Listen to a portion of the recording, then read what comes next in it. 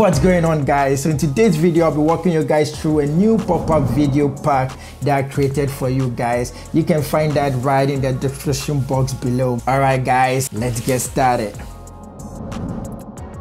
So I assume by now you know how to install plugins when it comes to Final Cut Pro. If not, then you can check on this video card here. I made a video on that. When you install the plugin, you can find it under titles. I name it RJ Pop-Up Video. And over there, it comes in three main categories. That's horizontal, square, and vertical. With the horizontal, if you have a YouTube video, that's going to fit very well for that. And with the vertical, if you have IG videos, TikTok, and YouTube shorts, then vertical format is going to fit very well for that. With the square, it comes in 1:1 ratio. That's 1080 by 1080. So if you have a timeline like that, then you can use that very format. But with this very tutorial, I'm going to use one from the horizontal category. But when you follow the steps, you can use the same for the rest of the format. So with this, we'll go with left pop-up video. You have your video on your timeline. That's the main workout that you're doing. So you just drag this and drop it on your timeline. So with this plugin pack, it comes with the on-screen control. You can easily increase the size by just clicking here and also change the position of it by just clicking on it and dragging to wherever you want it to be.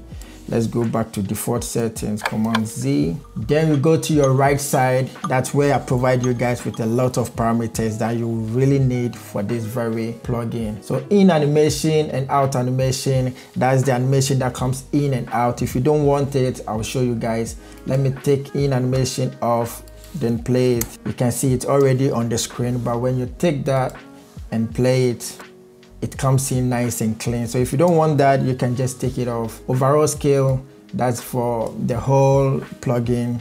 Also with the on-screen, the same thing, it does the same thing. But if you don't want, you can just use the parameters over here, Command Z to go back. And also with the overall position, you use the X and Y axis to place it exactly where you want it to be. Now the drop zone, that's where you place your video source in. So for instance, those of you into fitness tutorials and all that, if you want your next video to come in before it really shows, this is a kind of plugin pack that you really need. So with this, we'll just click on that, go to your browser, select the next exercise you want it to show. So this will be our next exercise. Click on that, apply clip, and right over there you can see it shows on the screen.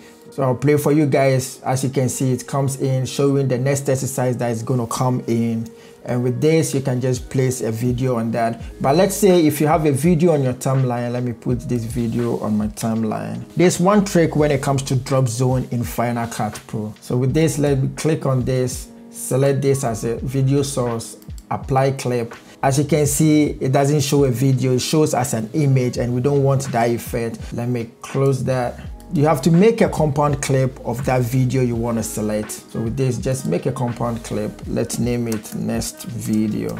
And now we click on our plugin pack, click on the video source, select the compound clip that we just created, click on apply clip. And now as you can see, Final Cut Pro is able to identify it as a video. Now video controls. With this, you can increase the video itself that comes in the plugin. You can just increase the size of it and also change the rotation of it. If I really want to rotate it, we'll leave it at default settings. And also when you go to the position, I can easily drag using the X and Y axis to place it exactly where I want the video to be.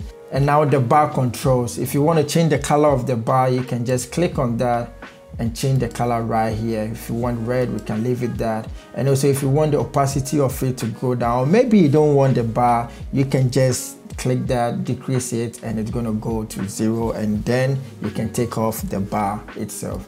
Now we'll go to the title controls. Let's say if you want to add next video, we'll just write it here.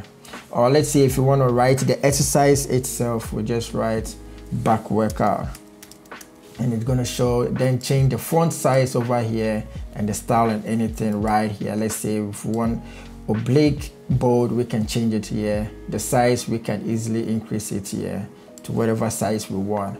And also with the opacity, we can change the opacity down. Let's say if you don't want the title to show, you can just easily take it down and it's going to disappear. But for now, let's leave it at default settings. And also the color, we can change it right on this side. And also with the position, we can change the position of the text that we just did. So as you can see, very easy to drag and drop on your timeline. It comes with a lot of parameters that you really need and makes your life easy. But if you want to create this from the scratch on your own, then you can check on this. And also if you want to see more videos on Final Cut Pro, you can check on this. Catch you guys on the next one.